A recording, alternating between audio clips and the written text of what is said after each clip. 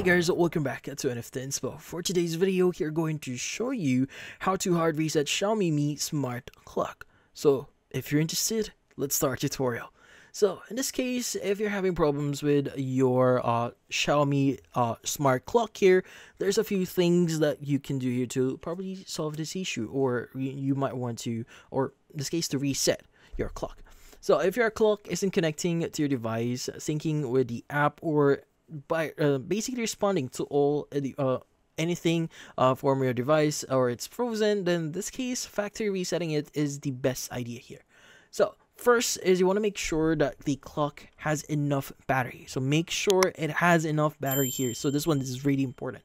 So in this case, this is just to ensure that the reset process is going to be completed. Now on the top of the clock, you want to press and hold both the volume up and volume down buttons at the same time. Now, in this case, this is the volume down and up button. In this case, you want to press and hold these two buttons.